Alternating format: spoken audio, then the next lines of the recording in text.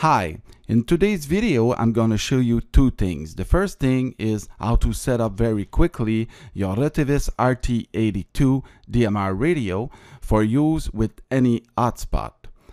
And the other thing is how to download the full DMR ID list from the DMR-MARC website and how to make it usable and readable by your RT82 radio.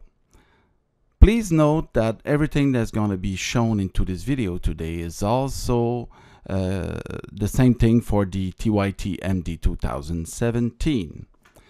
So the first thing you need to do, go on my website and click on content here. Well, just roll over your mouse and go into the HT reviews and click on the Retevis RT82 dual band DMR radio.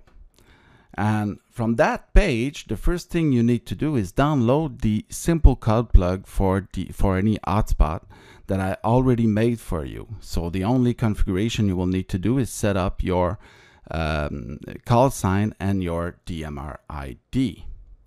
So you just click on that.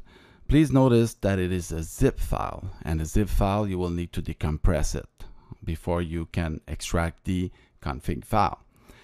Then also I already made a pre-made image, if you want, or a pre-made CSV file, sorry, that you can upload directly into the radio.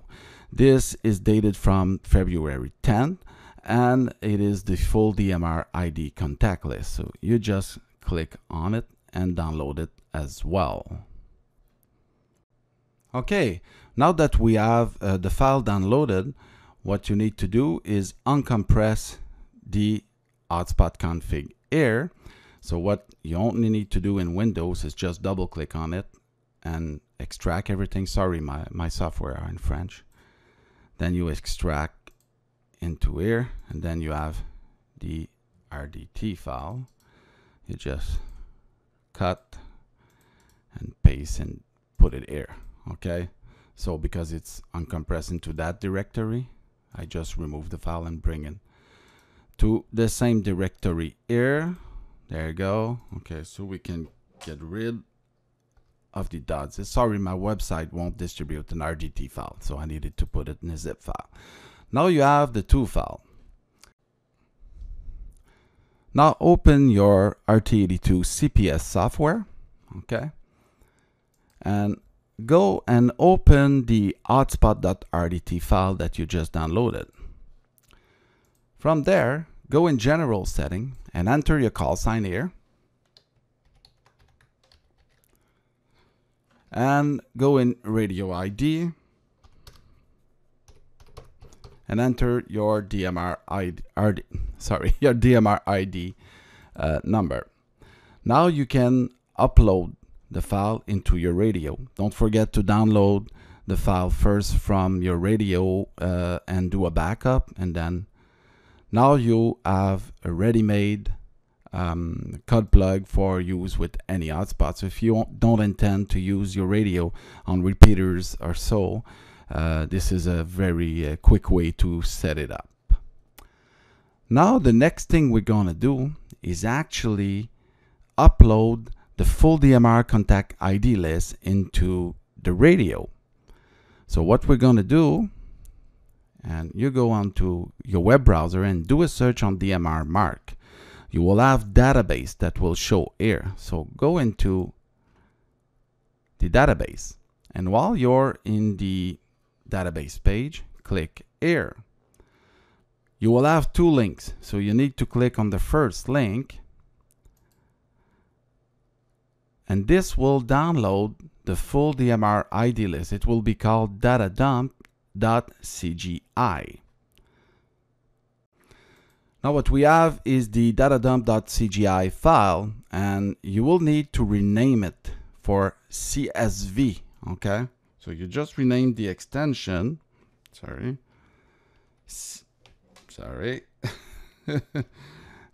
CSV.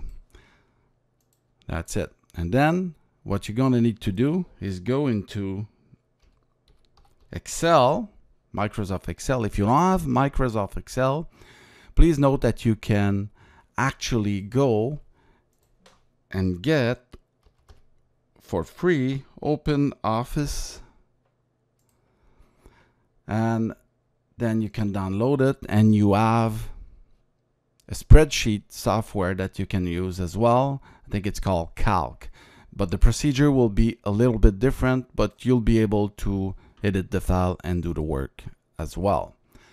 So now let's go back to Excel, and you need to go into data here. Sorry, my software is in French, and you need to import from a file which is a CSV. And now what you're going to do, hold on, I need to go in the right directory. You import the data dump.csv. Okay, there you go. But we forgot something. There's something important we need to do. It's actually when you upload a contact list into the radio, don't use this here because it's 10,000 max from here. You need to go up there where program, write contacts, and this is where we're gonna download and upload to the radio the CSV, the full CSV file. And you also need to have the correct firmware that supports at least 200,000 contacts. Okay, so you need that correct software, which is usually the firmware will be called CSV because you can use CSV file. Okay, something important, we need to export, okay, and do a test file as we exported in CSV. That's it. Then you cancel this, hold on, and just minimize the windows. Do this here as well. So we have the test.csv file here that we're gonna open with Notepad. And what we see is actually how the what the radio is going to be expecting as information and columns when you upload it. So you can see that every column is separated with a comma, and we have all the column name. So we will need to have the information in the correct column. So now let's go back to Excel, and we did import the file that we downloaded from the website, from the DMR-MARC, and we're going to reduce this. Hold on a second so we can see all the column. Okay, and if you look, so this procedure could be the same with other radio if you want to edit the file, by the way. So we have the radio ID, the call sign, the name, the city, between the name and the city we're missing a column, so we will do an insertion.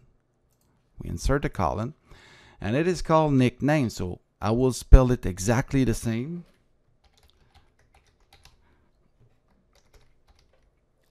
Exactly the same with the capital letter at the right place.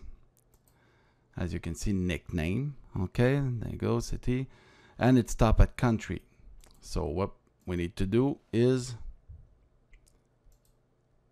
hold on, delete those two columns, selecting on the top here the column like this, click on your right and do delete. So we delete that. So now we have the correct column setup. Delete the top line here. No, I can't, so we will do it another way.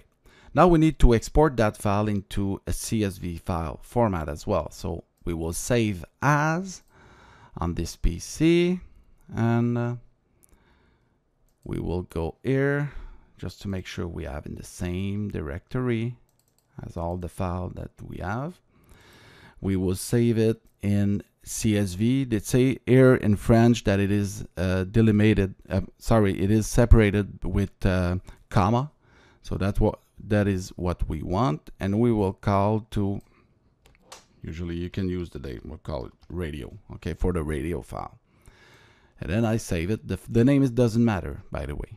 So I will save it like this. Oh yeah, of course, if you have two sheets, it won't save the second sheet, but that's okay. It is saved correctly, so we don't need to save that as well. So now we have the radio.csv file. Then open it with Notepad. You can see they didn't separate it with a comma. They separated it with the dot comma. And remember, we need to remove the colon it generated automatically. We delete that, so to have it like the radio. And what we have here is that comma that we need to change. So we go into edit and replace, and put this replaced by a comma, and then you replace all. There you go. Now everything is fine. We save that file, and we go into the software,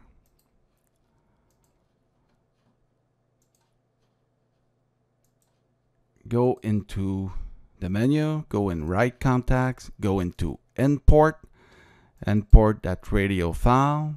Wait a moment, then it's import. Then you just write the contact into the radio. Click write, the radio will show you that it is actually being programmed by the software. It will take a little while to transfer, so this is normal, but we will speed it up in the purpose of this video. And after it is done, the radio is going to reboot normally. So now that it is transferred into the radio, we need to go into the menu of the radio, and you go in Contact CSV under Radio Setting and activate the CSV file lookup. Now the radio, every time it receives a signal, it will look at the DMR ID and try to match that with the CSV file. And then it will display the call sign of the operator that is actually transmitting.